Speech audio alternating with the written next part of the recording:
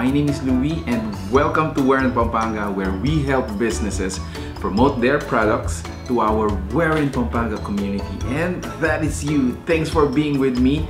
For this vlog, we would like to thank KALAMAY.ph for sending us 5 of their bestseller products. Let me introduce the food that they sent us today. Starting off from my left, it's a very Kapampangan dish. And of course, nagkaroon ng iba-ibang variations na to. Depende sa province. For us, we call it Kilawin. In Tagalog, they call it Kilawin.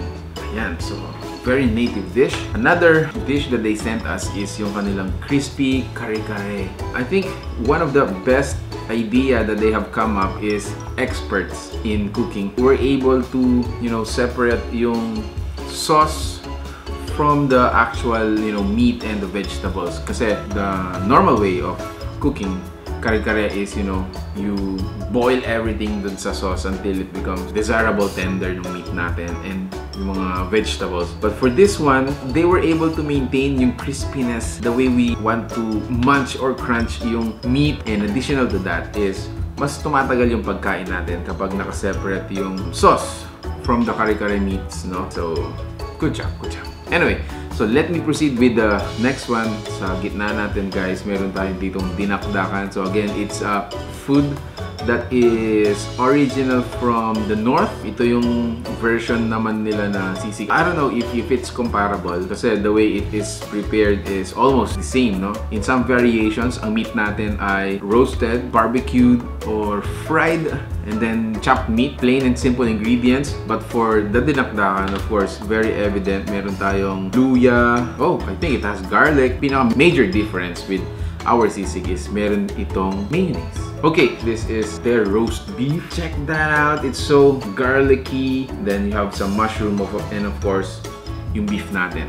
Alright, so lastly is this KALAMAY BIKO, which I think this is the most fragrant and most aromatic dish dito sa table ko for today. No? It is so tempting to really taste it because I mean the smell is all over the place. It overpowers every dish here. Anyway, so let me get into the details. I wanna taste first is yung kanilang dinakdakan.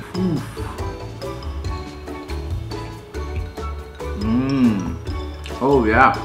So again, let me add dun sa difference ng sisig natin to a normal dinakdakan is yung luya. I don't know if I mentioned it earlier, pero ito yung isa sa mga major difference or flavor na nag-differentiate sa sisig natin. Wow. So let me say, the meat is parang a little bit roasted or burned, so it has that smoky taste, smoky aftertaste, parang mga ganun. And then I also like the spiciness or the hotness. Tapos meron siyang, I think these are different kinds of mga laman loob. You may correct me if I'm wrong, KALAMAY.ph, pero that's how I taste it. Rice na lang ang kulang. Okay, next I wanna dive in dito sa kanilang Crispy Kare-Kare. Usual vegetables included. Plus you have your bagoong.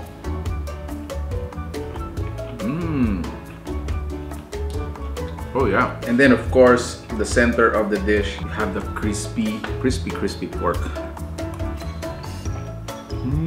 Wow. Tell you honestly, the meat, which is yung white meat plus fat, it's so tender. Alright.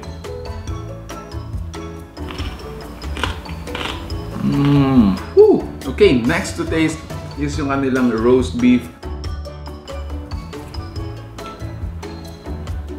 It's so creamy. Yun yung unang-unang lalasahan ko. Garlic and creaminess. Plus, yung meat niya is almost, breaking apart from itself. So yun actually yung masarap talaga na, hinahaluan ng kanin.